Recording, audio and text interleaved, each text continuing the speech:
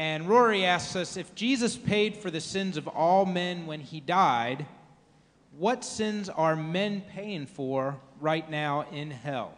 Well, the answer to that question is basically the answer that I gave earlier. There is a twofold aspect to the concept of reconciliation, what God did through Christ on the cross. There's an objective aspect where Jesus died on the cross. He paid the legal debt for sins.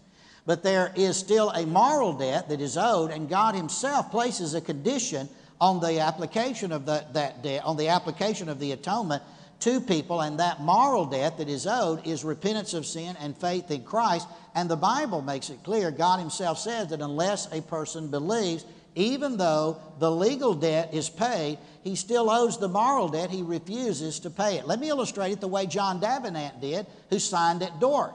Davenant said, imagine a king who has men in his kingdom who are traitors. And so he arrests them and he throws them in jail, and he puts an exorbitant price to be paid for their release, way beyond their means, not any way in heaven and earth they could possibly pay.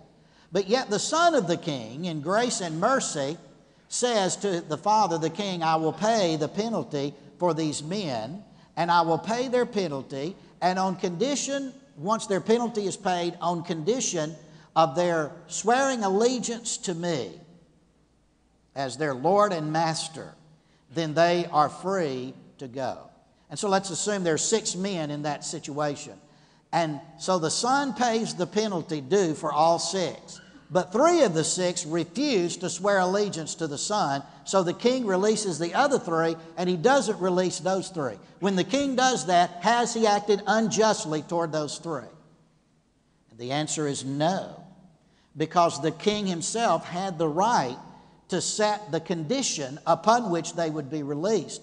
And the condition was, number 1, there's an atonement, there's penalty. The penalty is paid by the son, so the son pays the penalty, but they have to meet the condition of receiving that penalty, which is swearing allegiance to the son. And because they refuse to do that, the king is not unjust to keep them in prison, even though an atonement price was paid for their sins.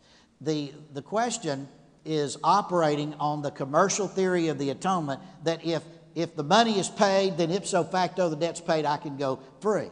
That's how it works in commercial debt. That's not how it works in legal moral debt. And I think that's the best response to that question.